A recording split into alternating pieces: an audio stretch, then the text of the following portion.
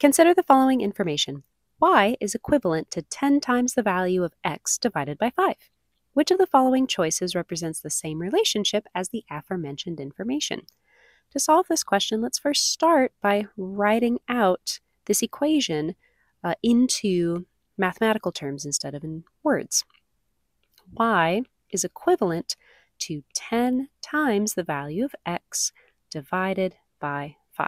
And from here, we can simplify. 10 divided by 5 will give us 2. So our equation is y is equal to 2 times x.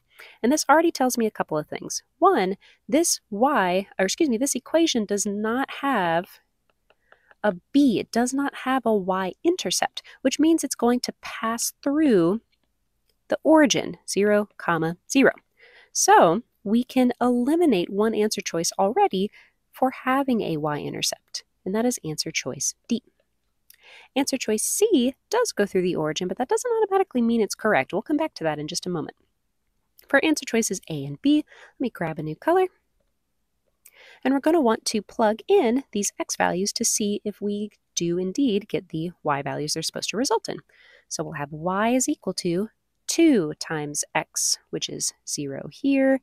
And then we'll do 2 times 1. We'll just do all of these x values. And really what this is going to do is we're just going to be counting up by 2s. We're just sort of going up our 2 multiplication table. 2 times 0 is 0, 2 times 1 is 2, then 4, 6, 8. And that does match all of our y values here. So it's looking like A is the correct answer, but let's double check answer choice B and C. Now let's do answer choice B. We'll plug in all of these x values. So we'll have y is equal to 2 times a negative 2. And before I write any more multiplication problems out, this y value equals negative 25. 2 times 2 does not equal 25. 2 times negative 2 certainly does not equal negative 25. So I can go ahead and eliminate answer choice B as an option.